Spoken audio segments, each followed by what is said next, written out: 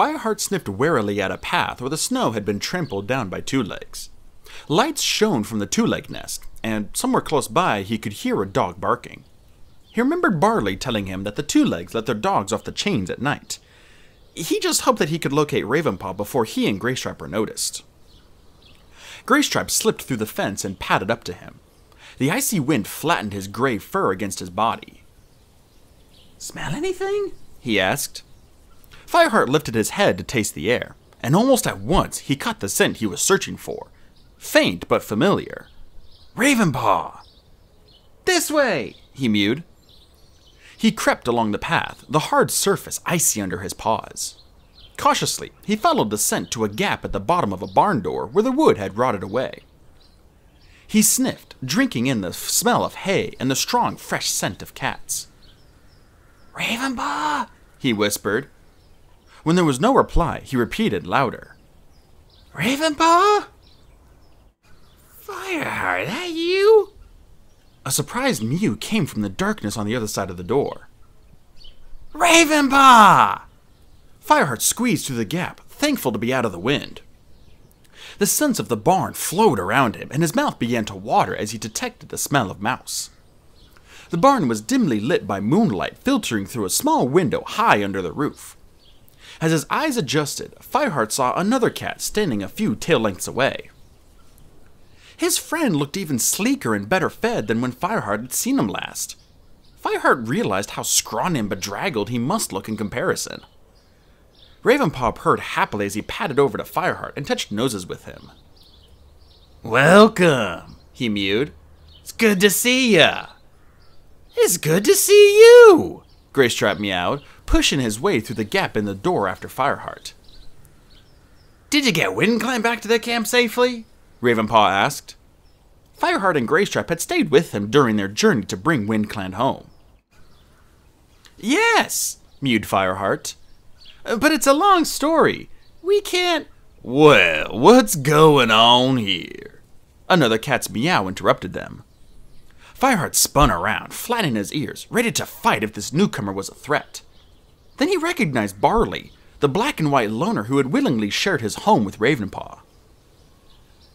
"Hi, Barley," Fireheart meowed, calming down. "We need to talk to Ravenpaw."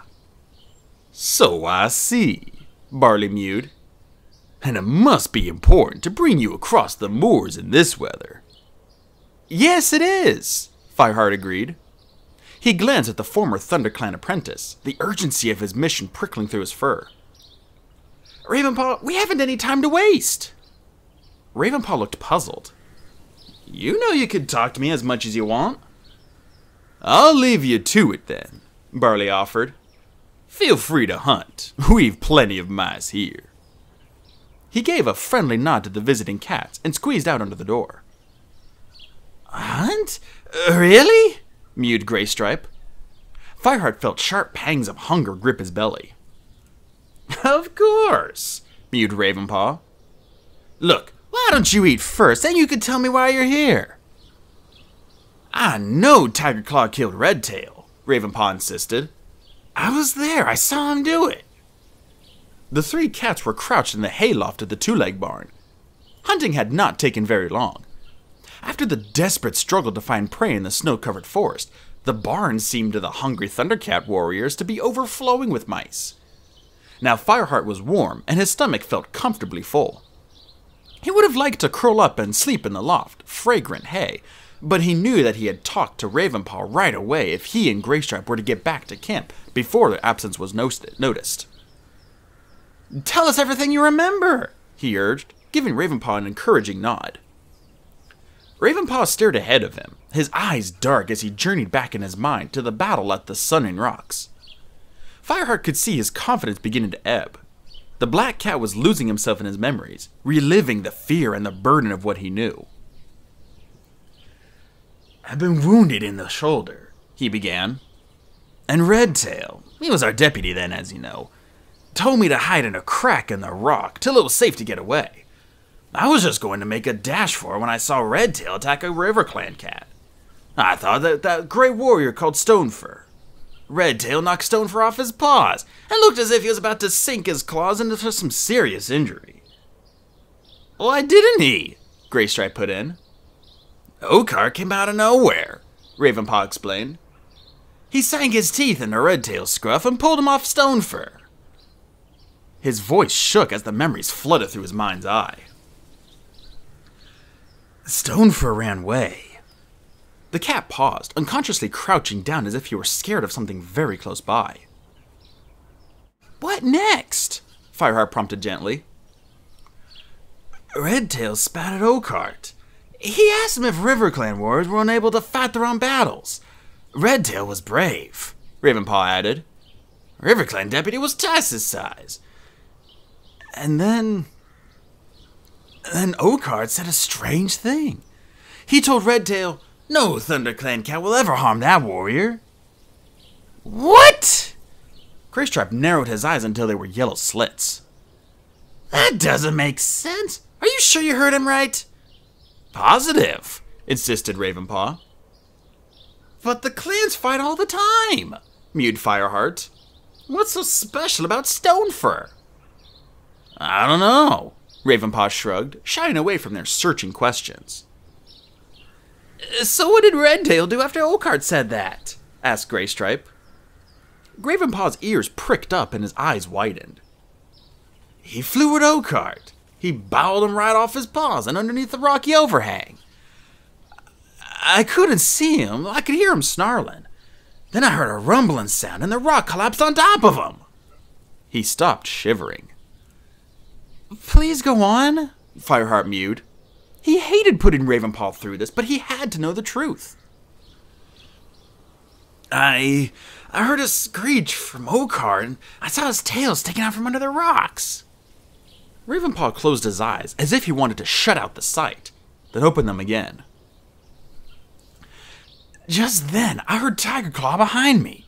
He ordered me to go back to camp, but I'd only gone a little way when I realized I had no idea if Redtail was okay after the rockfall. So I crept back, past all the RiverClan warriors who were running away. And when I got to the rocks, Redtail was charging out of the dust. His tail was straight up and his fur stood on end, but he was all right. Not a scratch on him that I could see. And he ran straight into Tigerclaw, who was in the shadows.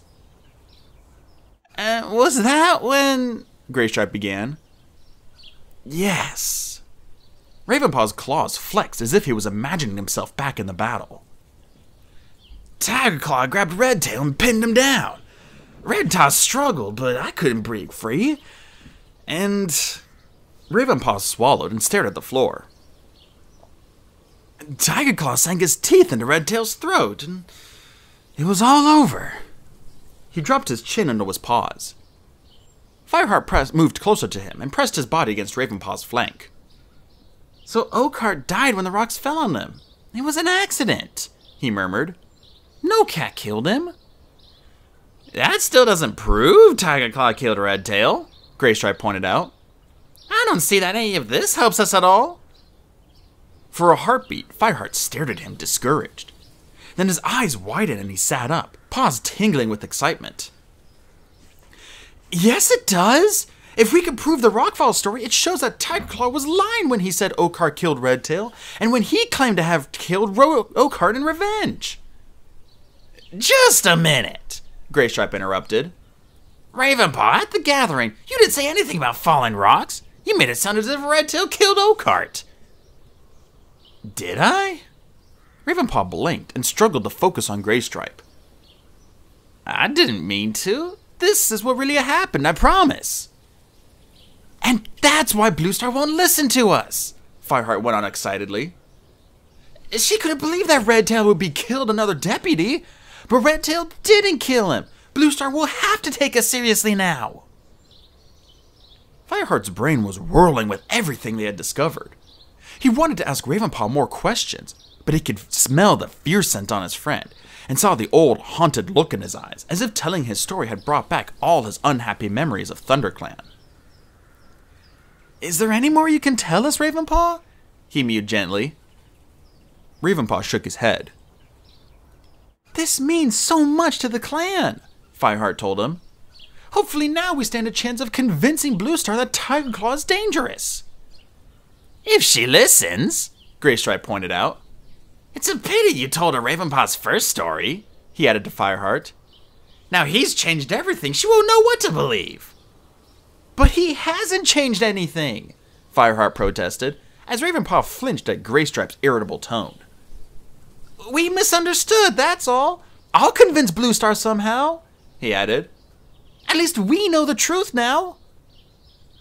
The black cat looked a little happier, but Fireheart could see that he didn't want to think about the past anymore.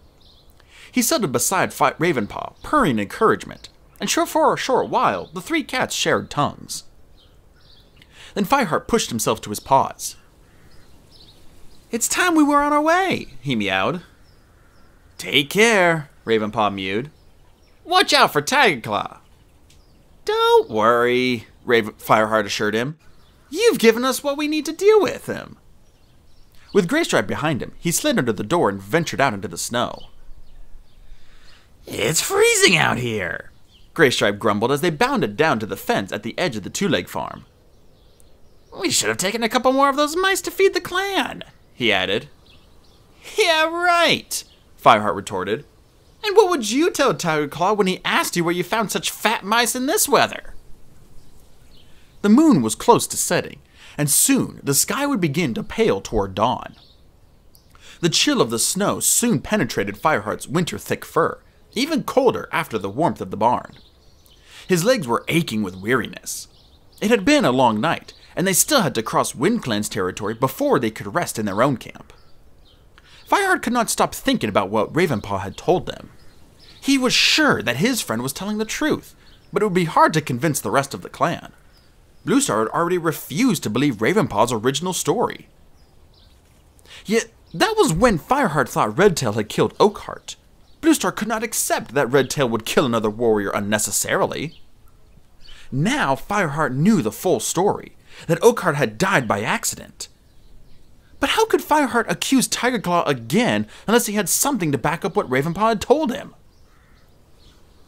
The RiverClan cats would know, he realized aloud, pausing under a rocky outcrop on the moorland slope, where the snow was not so thick.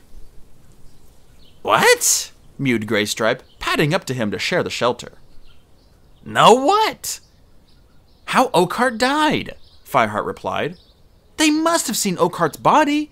They would be able to tell us whether he died from the rockfall or not a death blow from a warrior. Yeah, the marks on his body would prove it, agreed Graystripe. And they might know what Oakheart meant when he said that no ThunderClan cat should attack Stonefur, Fireheart added. We need to speak to a RiverClan warrior who took part in the battle, maybe Stonefur himself. But you can't just walk into the RiverClan camp and ask, Graystripe protested. Think of how tense it was at the gathering. It's too soon after the battle. I know one RiverClan warrior who would welcome you, Fireheart murmured. If you mean Silverstream, yeah, I could ask her, Graystripe agreed. Now, can we please get back to the camp before my paws freeze completely? The two cats padded onward, more slowly now as weariness made their limbs heavy. They were within sight of 4 trees when they spotted 3 other cats climbing the hillside. The breeze carried the scent of a WindClan patrol to Fireheart. Not wanting to explain their presence in WindClan territory, he looked swiftly around for cover, but the snow stretched smoothly on all sides, with no rocks or bushes nearby. And it was clear that the WindClan cats had already seen them as they changed direction to meet them. Fireheart recognized the familiar uneven gait of the clan deputy, Deadfoot, with the tabby warrior Tornear and his apprentice Running Paw. Hello, Fireheart, called Deadfoot, limping up with a puzzled look on his eyes. You're a long way from home. Yes, Fireheart admitted, dipping his head respectfully.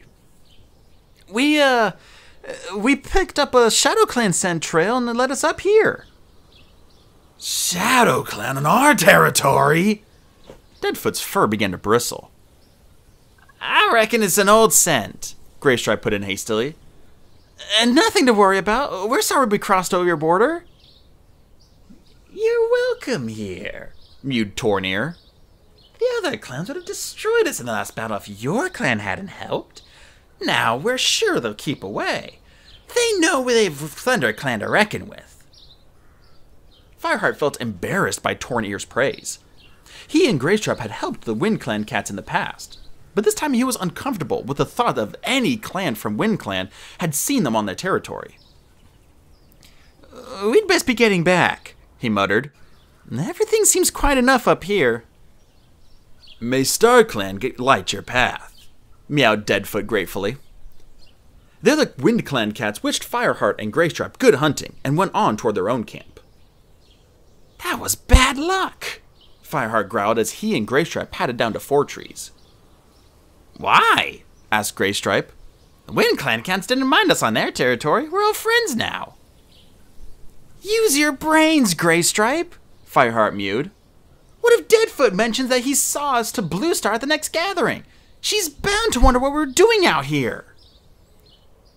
Graystripe stopped. "Mouse dung!" he spat. "I never thought of that." His eyes met Fireheart's, and Fireheart saw his own uneasy feelings reflected there. "Blue Star won't like it if she finds out we're sneaking around investigating Tiger Claw." Fireheart shrugged. "Let's just hope we can settle all this before the next gathering. Now come on, we ought to try to catch something to take back with us." He set off again, picking up the pace until the 2 cats were racing over the snow. As they skirted the hollow at 4 trees and entered their own forest territory, he relaxed a little, pausing to drink the air in hope of picking up the scent of prey. Graystripe sniffed hopefully among the roots of a nearby tree and came back looking disappointed. "Nothing," he grumbled. "Not a single mouse, not even a whisker." "We haven't got time to keep looking," Fireheart decided.